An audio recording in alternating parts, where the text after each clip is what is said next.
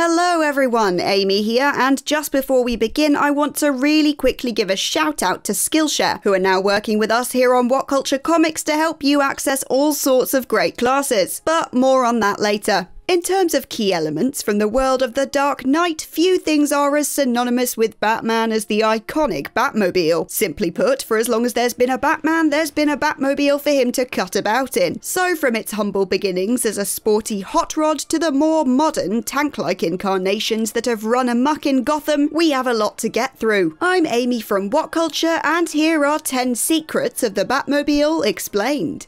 10. The origin. As a concept, the Batmobile has been around for just as long as Batman himself. The Caped Crusader famously made his first comic book appearance in 1939's Detective Comics issue 27, and this first appearance also saw him driving around in what would come to be known as the Batmobile. Back then, rather than the all-singing, all-dancing Batmobile designs we've all come to love over the decades, this then unnamed vehicle was just a red car that helped the Dark Knight race to the scene of any ongoing crimes. This very basic, very bland design was tweaked by the time of Detective Comics issue 30, where some background info saw it explained how this car was a custom-built, super-powered vehicle. 6 months later, in Batman issue 5 to be precise, readers would be greeted by the first major evolution of the Batmobile's design, as a hood ornament, wing-like tail fins, and a darker colour scheme would be applied to Bruce Wayne's vehicle of choice. Of course, this wouldn't be the last overhaul to be seen by the Batmobile, as time and time again DC Comics introduced new design after new design, with Bruce getting busy splashing the cash to create a multitude of different Batmobiles, not to mention knocking up the Batwing, Batboat, Batcycle, and a whole slew of other various vehicles.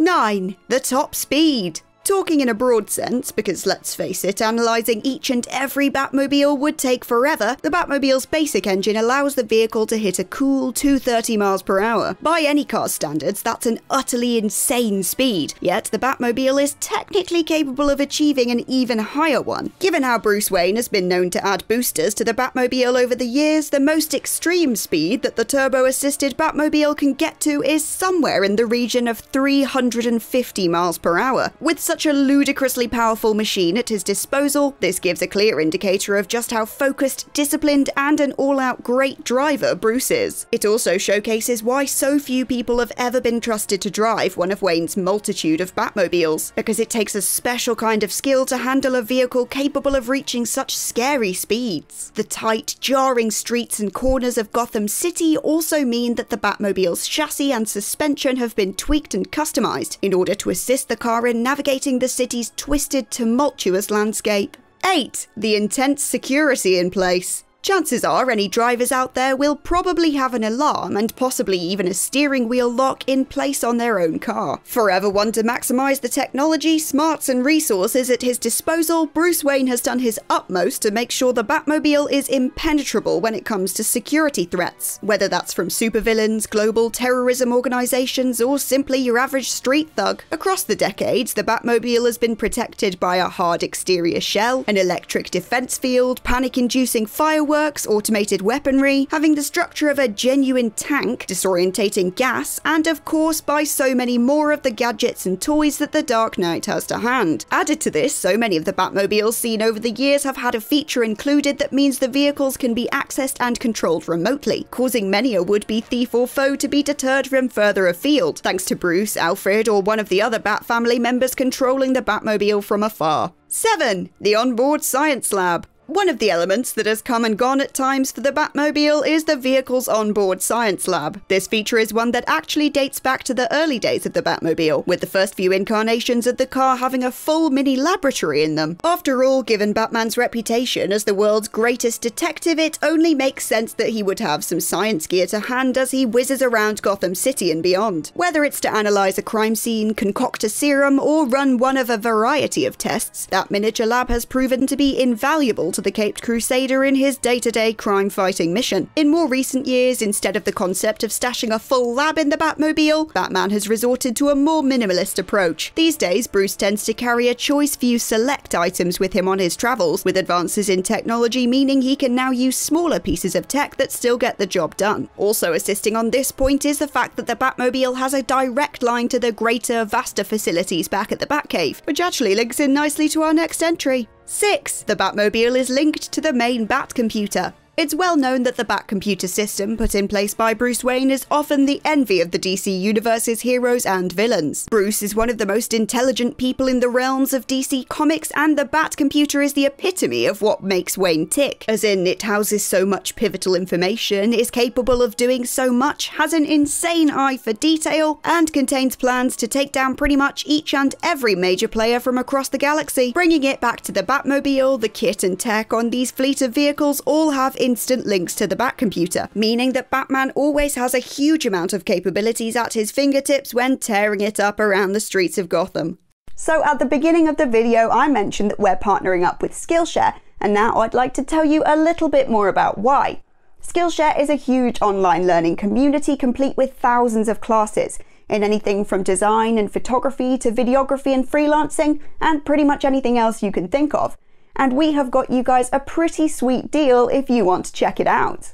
We're genuinely so excited to be partnering with them on What Culture Comics, because not only is it like all the good parts of university, without anybody in neon paint trying to sell you wristbands for a bad nightclub, it's also a platform we've been using ourselves to help make the videos you guys love to watch. Case in point, Ewan has finally learned how to green screen his washing out the back of his shots, and I've been enjoying the silky tones of Marcus Brownlee as he talks me through the YouTube process. In his class, YouTube Success, Script, Shoot and Edit, he walks you through what goes into making consistently high quality video content. As someone who does produce their own videos from start to finish, it's actually really valuable hearing from such an established voice on how to best maximize my potential. I mean, his recommendation on editing software has almost got me changing my whole workflow. We want you guys to be able to get the same experience and have access to these classes as well, so we're offering What Culture viewers a free membership trial of Skillshare Premium. Just click the link in the description, and if you're one of the first 1,000 to do so, you'll get unlimited access to thousands of classes from quality teachers. After that, a yearly subscription totally ad-free is less than $10 a month, which is insanely good value.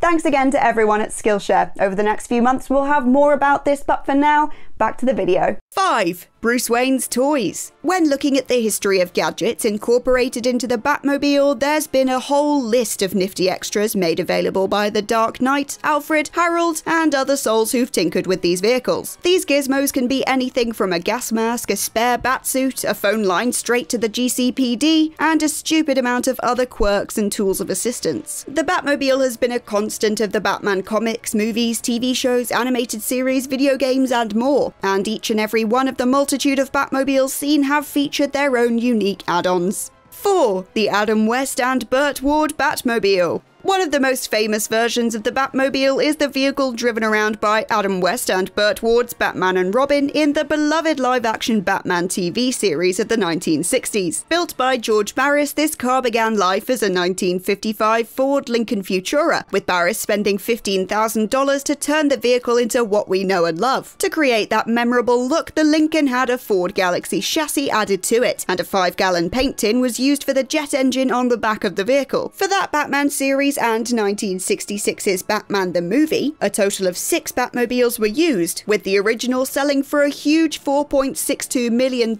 at auction in January 2013. Another little fun fact for you, George Barris was actually once pulled over and handed a speeding ticket whilst driving the Batmobile. Unfortunately, that day he didn't have his speeding ticket repellent spray to hand. 3. The 90s movies Batmobiles. The serials of the 1940s may have first brought the Batmobile to live-action life, but Michael Keaton's Dark Knight took things to a whole different level when he rocked up with his own Batmobile in Tim Burton's 1989 Batman picture. Now, the Batmobile was sleek, cool, and shiny, and it also came to typify the visual impact Burton's films would leave on Batman as a whole. Hand-sculpted and inspired by the racing cars of the 1950s, this Batmobile is legitimately capable of going from 0 to 60 miles per hour in just 3.7 seconds in real life. The Batmobile of those two Burton-helmed, Keaton-headlined offerings would also go on to influence the wheels driven around by Kevin Conroy's Dark Knight in the mesmerizing Batman the Animated Series, and the greater DC animated universe that spawned from that stunning show. Elsewhere on the big screen, the Batmobile driven by Val Kilmer's Dark Knight in Batman Forever is able to project a 25-foot flame out of its exhaust, whereas the Batman and Robin vehicle tied to George Clooney's Batman is unique in that it only has one solitary seat inside.